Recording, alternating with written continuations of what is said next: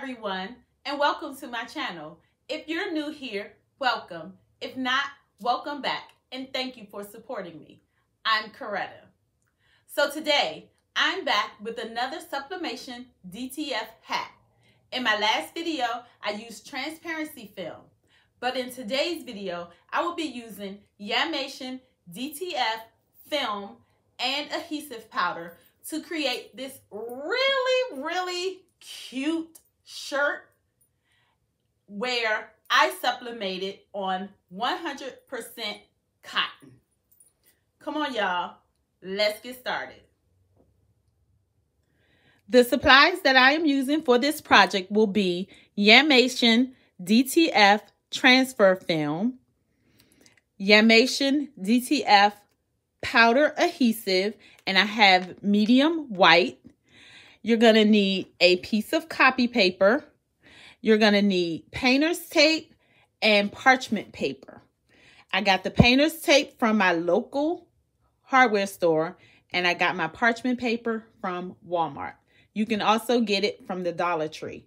I will leave a list of all of the supplies below. So let me start out by saying the process of using the DTF film and Sublimation Ink is a hack.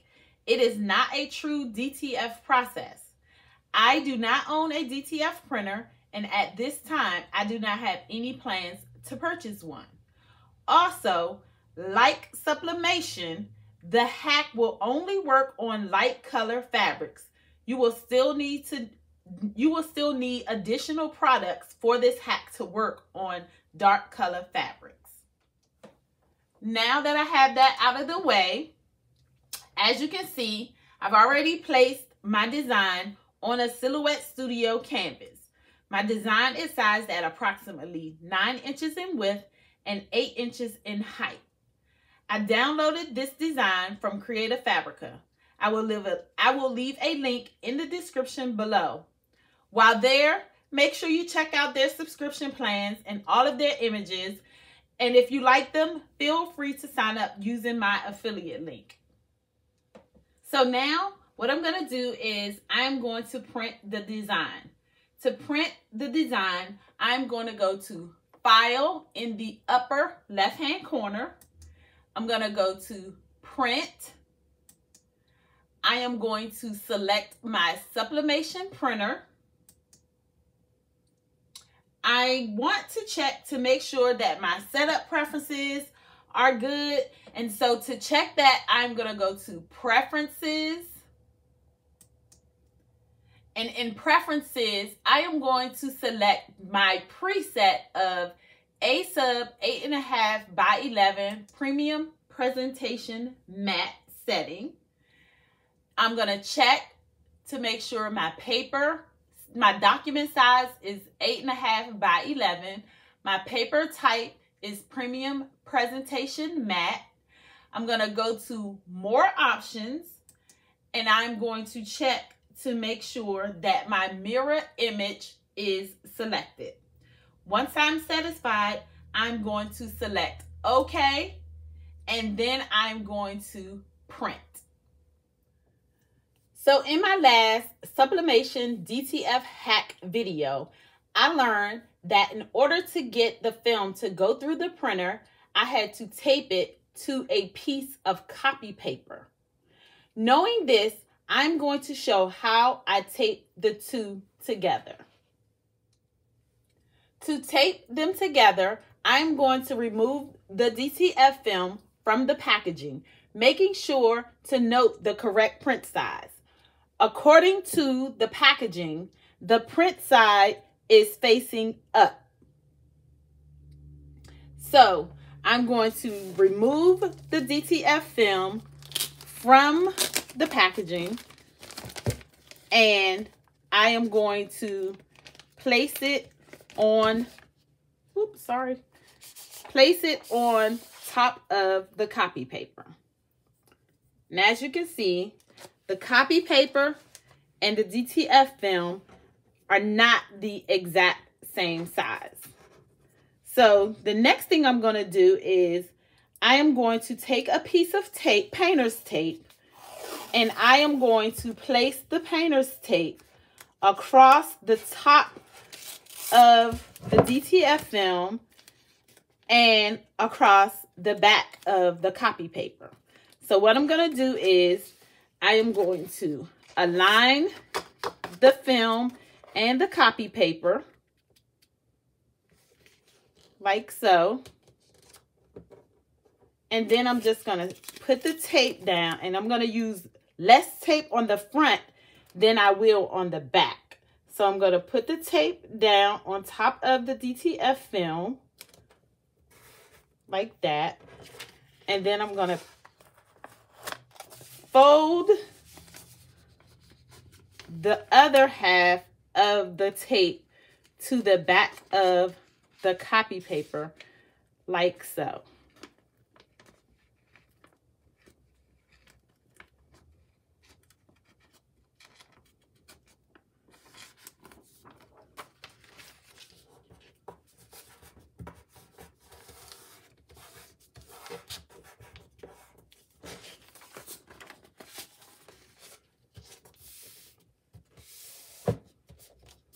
Next, I'm going to put the film, I'm going to put some small pieces of tape on the side of the DTF film and the copy paper, because the last time when I did it, the printer was pulling the film and the paper, and it was trying to pull them separately when I want them to go together. Want them to go through the printer together so that the printer can recognize the DTF film.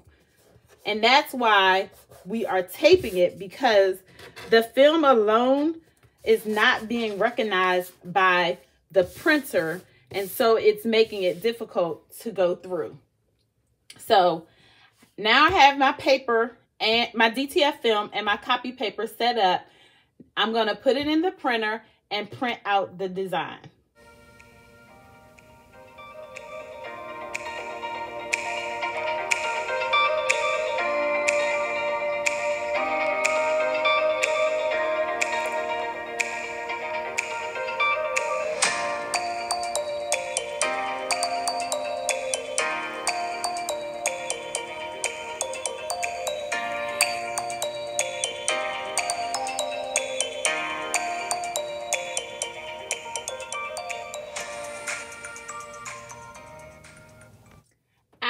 The image is printed, I will immediately sprinkle the DTF adhesive powder onto the image while the ink is still wet.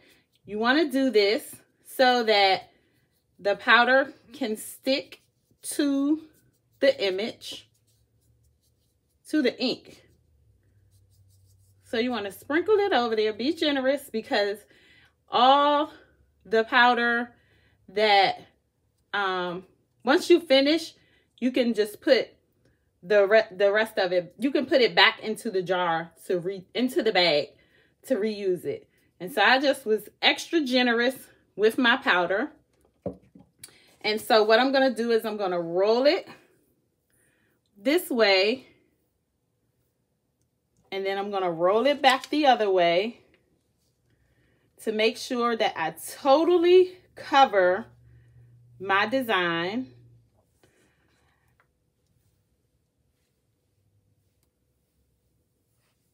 And you'll know when your design is covered because it'll have like a little frosty, sugary look to it. So that's how you know that you've covered your image with the DTF powder. So looks like I got everything. And so I'm going to shake the excess off by tapping it onto the paper just to get the excess off. And there you go. I don't think you can really see the difference, but you can probably see it now that the entire image has been coated.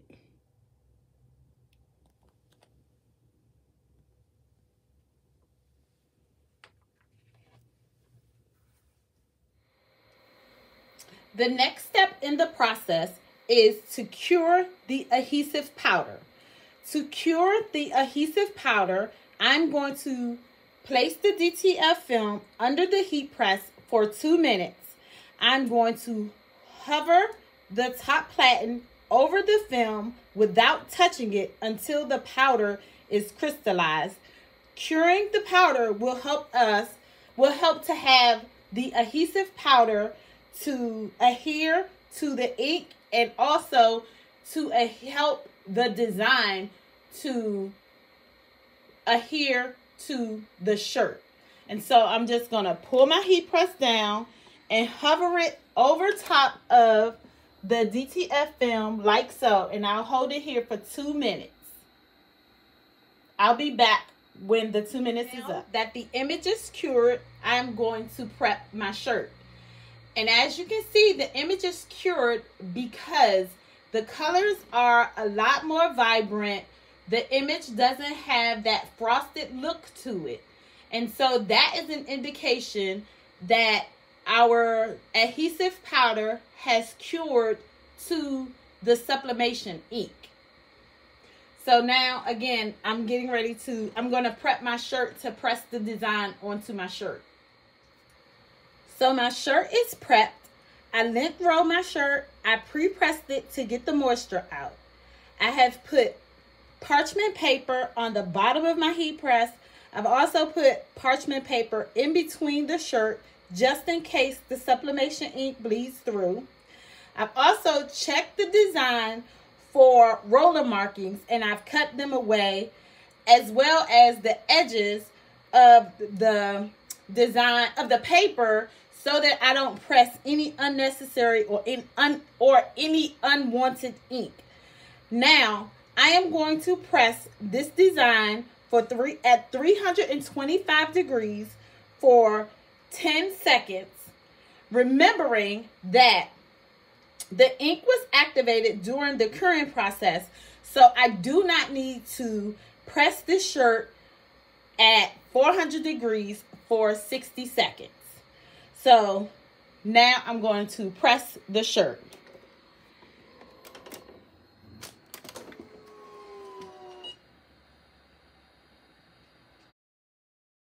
So I've let my shirt cool off, and so now it is time to remove the DTF film from the shirt. So I'm just going to pull it.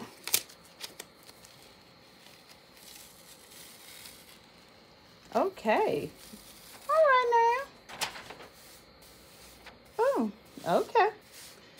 So now what I'm going to do is I'm going to do a second press on the design to make sure that the design is pressed in the shirt and it won't peel when it's washed. So I'm going to put some parchment paper on top and then I'm going to press it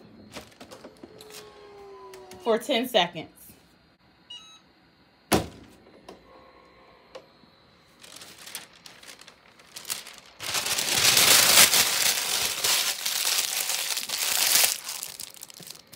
Oh, so like before, I like.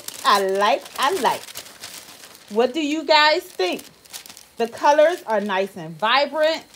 That crafting is my superpower. That red in there is really, really vibrant. So that's all.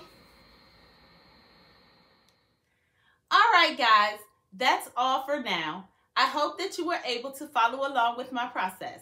If you like this video and would like to see more, please give it a thumbs up, share it with your friends, and consider subscribing to my channel. Don't forget to hit the notification bell so that you can be notified every time I upload a video.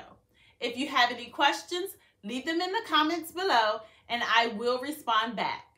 Thank you for watching and see you in my next video.